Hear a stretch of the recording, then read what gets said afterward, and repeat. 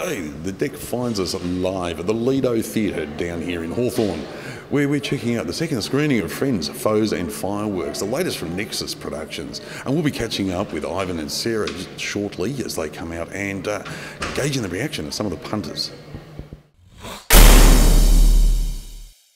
Alrighty, welcome to the deck. Thank you so much for joining us. What can you tell us about Friends, Foes and Fireworks?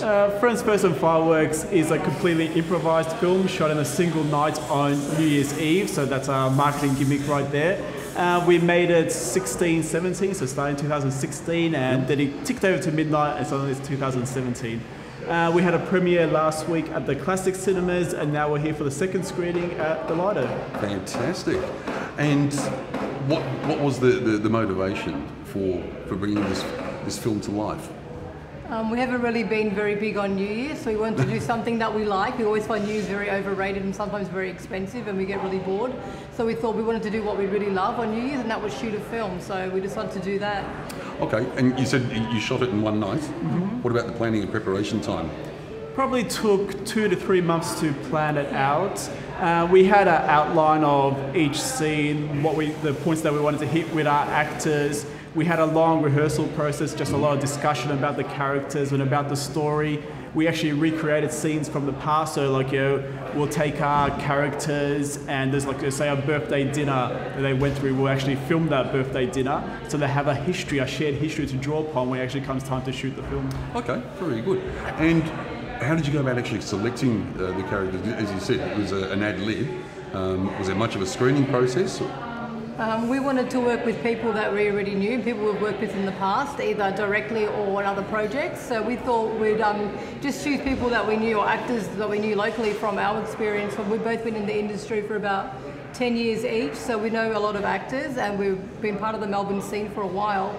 So we selected them like that. We knew that we had to go for people who have a theatre background because they can think on their feet. So that's how we sort of approached it for casting. Fantastic. Okay, and I'm familiar with a couple of your other films. You've got one going at the moment, Choir Girl. Choir Girl, yep, that was shot and completed last year. It is just finished post-production. We have a sales agent for the film. We're actually heading to Cannes with that sales agent to try to pick up some worldwide sales. True. And we're also looking for a distributor in Australia to get the film out there. Great stuff. All right, so if you're a distributor, keep that in note. That's it. Alrighty, and what does the future hold for you? Have you got anything else in the pipeline that you're working on at the moment that you care to share? Incorporate, which is we finished shooting around the end of January in Berlin. So it's shot in Melbourne, Berlin, Malta, and also what I missed. Melbourne, New York. And New York. Yeah, I missed New York. Fantastic. So we shot that in 4 countries. It's about 4 different relationships around the world. Okay. So that's in post. And the relationships are connected? No, not really. The first 2 are sort of connected. The one starts and the other one ends like a bookend, but the 2 other ones are not. Yeah, it's connected by theme, love, sex and betrayal. Yeah. Oh, okay, very good. All right, and you mentioned Malta. You guys have just recently moved from Melbourne to Malta. How are you finding that? Yeah, it's hot pretty much all year round, 300 days of the year. The sun is shining. There's a good film industry there. It has the world's largest water tank, so a lot of production. Yep. So yeah, we're really enjoying the Mediterranean lifestyle. Terrific. All right, so we're going to go in and let you go and enjoy your own film. Do you mind if we perhaps grab you on the way out and we'll have a chat to you about what the audience perception was? That'll be great. See how you enjoyed that. Cool. Alrighty, fantastic. Thank you so much. You. We'll see you again soon. Okay. So what did we think, guys? Well, the guy who played Dan, he really freaked me out. Okay. For relatively unscripted, I thought it came across quite well. Okay, yep. Yeah. What about yourself there, Tom? Yeah, that was good. Very ambitious. Yeah. I've got a few questions to ask Ivan. Okay. Because it was shot in one night, but I was thinking, did they go through the whole night for that last scene where she rings her father up? Or was that shot on another day, or did they just keep going? Shoot it earlier. Yeah, or did they shoot it on another day? And the sound was really good, so I want to know, it was so clean. Good. Yeah. And I think I spotted some ADR in there, but I don't know, like some of the, so I was trying to see where the lapels were. Yeah, that's what I was doing. Yeah, well, that's a filmmaker's. Yeah, I was going to say Yeah. that's an industry thing, isn't it? Yeah. So, as a concept of the film, And you obviously know the background and the way it was done. What did you think overall? Well, it's a different way of doing something. Yep. For how long was it? Like 40, 45, 50 minutes, was it? No. Lengthwise? How long did it go for? An hour? An hour? Well, 20? you've been in there an hour and 45. Oh, wow. Really? That long? Yep. It's 5:45 now. Well, that's a hell of a way to get an hour 45 of content in one day. Yeah. It really is. So yeah, very ambitious. Well done. Yeah. Yep. Yeah, good effort, yeah. So, is something you'd like to take on yourselves? I don't know. Well, I'm wondering who came up with the original concept, and I thought, you know, you had the girls there with one guy. That sort of, I couldn't figure out exactly where he was going to be placed in that environment, right? Right. It was a bit disturbing to start with. Okay. Well, right, you know, like, why is he in there, right? Right. Anyway. But you worked it out in the end? No. No? And might I say, does it matter? Well, no, I guess not.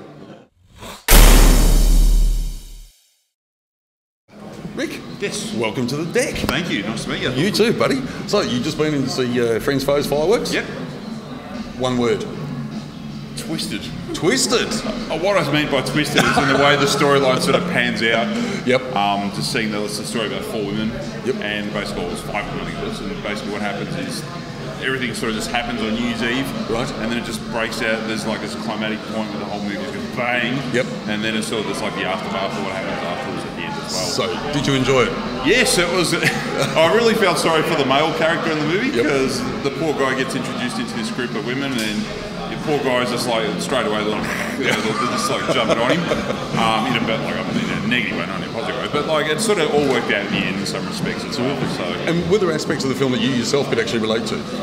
yeah, I could actually. The poor bloke who was in that whole scene. You know, I sometimes feel like that. I'm like, oh, I feel a bit awkward. It's like, hi, how you going? Like, I can't do that. So, it's a bit like that. But yeah, no. All right, and these sorts of things with the feature films and short films and things like that, are they something that you sort of attend? Yeah, something I attend. I'm actually a filmmaker myself, and Okay. an actor too. So I mean, I love to see what's going on in the So you community could as well. sort of pick things that you would possibly do differently, or Oh, go, look, I I mean- know how they did that. Yeah, look, it's always interesting to see how other directors and crew work and their perspectives on how movie production work as well. Yep. So I'm always fascinated by that and always sort of take that in as a positive thing as well. So Terrific.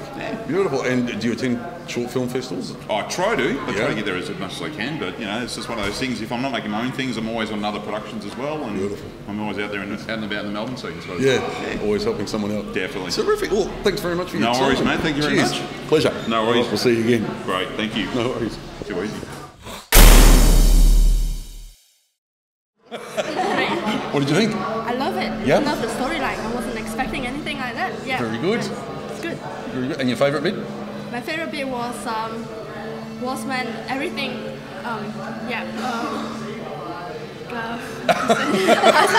We're pear-shaped. passion, exactly, yeah. And what about yourself? What was your favourite part? I loved. Well, one of my favourite parts was seeing one of my beautiful friends, Dan Hill, play Okay. the male part, the English character. So once I got over him, I just really loved the storyline. How it was just, you think at the start it's just girls hanging out together. It's like, oh yeah, but then the escalation happened. Yep. Then the relationship with the two girls, and then the end. The end I did not expect at all. So. Yep. And look, I know I said this before, but have a look at you. You're all Yeah, worked up. that's just me. It made an impression. can't. It made an impression. So it's something you can relate to. Yeah, well, with not the lesbian scene, but yeah, girls. Hey, that's not for me to ask. Yeah, it's just girl drama. Okay, and you can relate to aspects of the film as well? Oh yeah, definitely. Obviously It's not just all of it. life, Yeah. it's just life, Yeah? It's just, yeah. So it's There's ups and downs. so you like those sorts of films more that sort of reflect life Yes, rather than. and let me just tell you, for Please. a male, do not ever introduce a male boyfriend or companion without telling the group of girls first. That's a big no-no at a party. You have to tell your friends you've got a boy that you're bringing along. That's why the girls were so hostile. So I'll that's a remember good that next lesson. time I go to a girls' party. Don't ever do it. Okay, terrific. All right, any other comments that you'd like to make about it? I just Anything thought it else? was fantastic. I'm really proud of Melbourne independent films. They rock. Yeah. Beautiful. Yeah, just All right, supporting independent films. terrific. Yeah. Thanks for your time, guys. Thank you. Are you kidding me? Well, we will find out as the night goes on and I get more drunk. I have no job and no money and no apartment. It's you who I feel sorry for. I feel like you girls should actually just give up and start dating women. Hello? Oh my god, are you serious? Are you? No, I wasn't coming back here permanently. Is that what you thought? That I was coming back here permanently? So is he like your boyfriend or? I probably wouldn't use the boyfriend term. Yeah.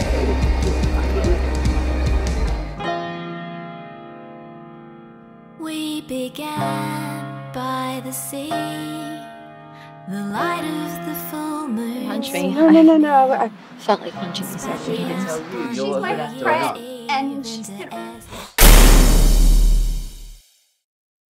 Special guest here. Welcome to the deck. Thank you very much. It's a pleasure being here. How are the bruises? Oh yeah, from the battering I got from That's the it. women. That's it. Very interesting. How did you get roped up into this? Well, I've known Ivan for a few years, Yep. and he sort of approached me because he knew I had a background in improvisation. Okay. And I met Sarah, his girlfriend, for the first time, and it was really nice sort of chatting to him about the role and how I was going to play it and how it was going to pan out in the night, and yeah. So you actually had quite a bit of input. Yeah, we all had quite a bit of input into our characterisation and the way. The good thing was I hadn't actually met any of the cast before the film because I was that wild card. Yep. So it was actually quite a challenging thing for me to do because usually, obviously, I meet the other actors before a shoot. Yep. And like I've asked everybody else, you being in the film, are there aspects of real life that you can actually relate to within the film? Well, I've never been in a situation where I've been hammered like so. It was very interesting being in a situation like that and still keeping that happy-go-lucky sort of just here to have fun. It's New Year's, or just sort of vibe. But really, at the end of the day, it was just more of a deflection of all the hostility and just taking all the positivity that I could. Okay, and was that the first sort of ad-lib? No, because I've had a history with doing my own web series and improvisation. I was sort of used to it. I actually love improvisation. It's a very natural style of acting, and sort of it forces you to listen to the other performances and stuff and react instead not contrived responses. Yeah, that's and right. Like that. Yeah, exactly. Yeah. Terrific. Alrighty, well, hopefully we'll see you around again. Yeah, all the best thank for the you. future. It's an absolute pleasure. Good luck with the film. Thank you very much. Appreciate it. Cheers. Yeah, we're gonna muscle in here. How did it go? Good, I think. Smaller screening than the premiere, obviously, but good intimate crowd. Yeah. Yeah, and you had some feedback already from the viewers? Just a couple of people. I just spoke to some people now saying it was good. Good. Yeah. So, yeah. Are you happy with the way that it went? I'm happy with the film. Yes. Good. Good. Most of it. Yeah. Now, in terms of this film, and also you've got some other projects and things on the go as well. This one was obviously filmed in Melbourne. Yeah. How do you go? How do you find filmmaking in Melbourne in general? We moved to Europe to expand our horizons and just to film overseas and to see what it's like in other countries. Right. We found it a bit limiting in Australia in terms of funding and the corporate bodies to get funding, so we thought we'll just go outside and see what else we could do outside. And we wanted to film in different countries as well. So. Understandable. Yeah. I'm sort of vaguely familiar with the funding issue and the whole fight that Queensland have had with the Dora the Explorer thing. So you've come up against that funding issue yourselves. Ivan knows more about it because he produces a lot of work more than I do. But yeah, just getting funding for it, we found that we had to work with our own money and just make money ourselves to make our films. Okay. Which is challenging when we want to make feature films. Yes. Money can be very, very hard to come by at the best of times, especially asking other people for it. Yeah. Asking and begging. Like with Daughter, I had to do 3 different fundraising platforms just to raise $17,000 and put my own money in as well. So it's only a short film. Okay. So, yeah, we found that a bit difficult also. All right. Well, look, congratulations on the film. Fantastic effort. And look, hopefully you won't disappear to Malta for too long. We'll see you back. We're looking to stay in Europe. We're looking at moving to Berlin after this. But surely you'll be coming back to Melbourne at some stage. To visit. Okay. All right. And, for now, yeah. And with the other films, you're going to be premiering those in Melbourne as well? No idea. It's still in post-production. Incorporates anyway. Ivan's got plans for Choir Girl, which is separate. That's not really my business. He's producing it. Okay. Well, I tell you what, when the films hit Melbourne, and obviously you're going to come back, will you come and pay us another visit? Yes, sure. Beautiful. Thank you. That sounds like a date. Fantastic.